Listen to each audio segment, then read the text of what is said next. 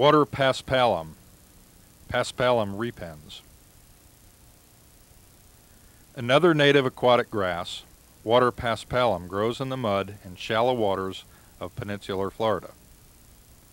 It is found submerged or floating. Water paspalum typically grows to 1.5 feet tall. Its stems are spongy and thick. Its roots are dark brushes. Water paspalum leaves are lance-shaped. They are about 1 inch wide and usually 5 to 8 inches long and gradually tapering. They feel sandpapery on both surfaces. The leaf sheaths can have stiff, coarse hairs, or they may be smooth. The inflorescences of water paspalum are 3 to 8 inches long. Typical of paspalum, the inflorescence has a main axis with many spreading branches or racemes.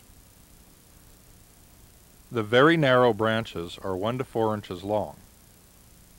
Each branch has a double row of spikelets that are attached only on the underside of the branch.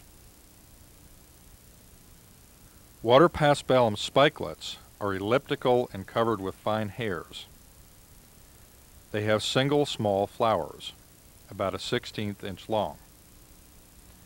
The fruit are small, long, flat, and white.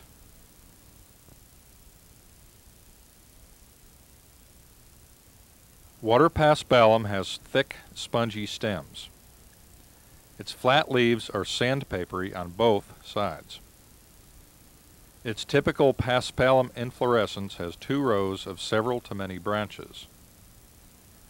The hairy spikelets are attached only on the underside of each inflorescence branch.